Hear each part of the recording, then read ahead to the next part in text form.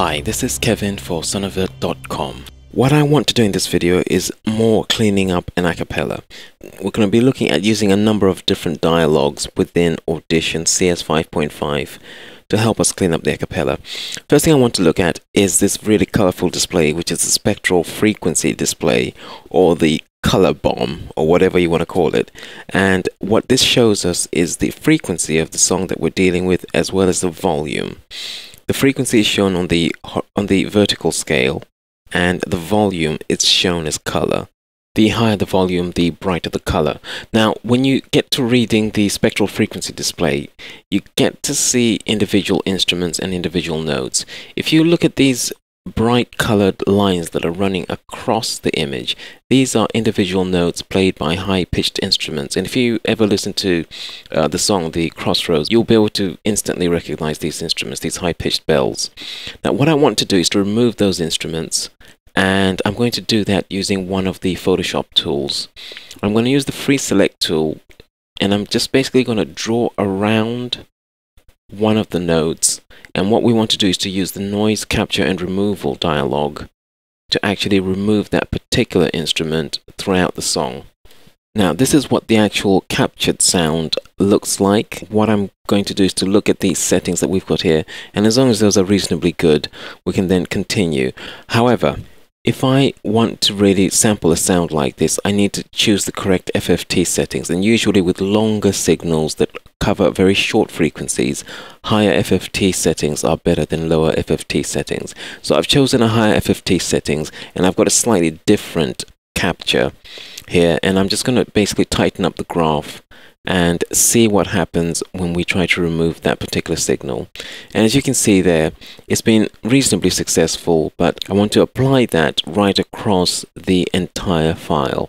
So now what should happen is that we should have that particular note from that particular instrument removed from the entire song.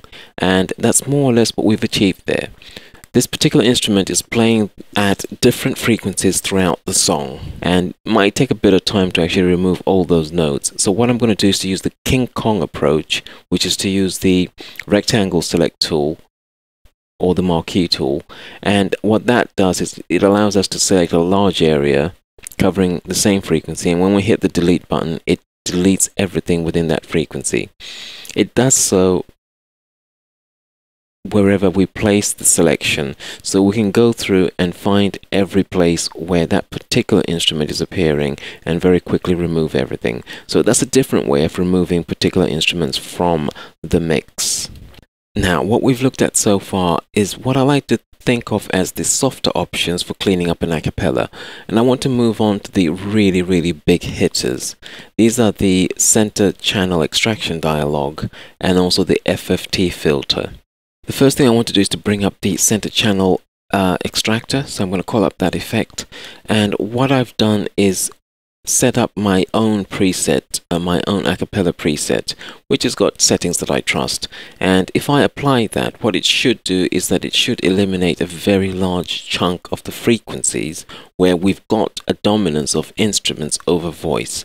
Now, the settings that you're going to use in the center channel extractor are going to really depend on what you are doing with your particular track. And in this regard, I strongly recommend trying to get knowledgeable about the kind of mixing technology and the kind of mixing techniques used in different time periods.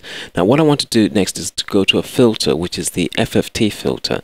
And again, I've set up a frequency curve here, which is really based upon the particular track that I'm working with. I'm trying to emphasize the voice, and I'm trying to bring down the high frequencies and low frequencies where the voice tends to be fairly weak. And again, what you do here will depend entirely on what you're working on and what your objectives are. So that's a few interesting techniques for cleaning up acapellas. I hope you found that useful. I'm off to a party, so I'll see you later. Take care. Bye.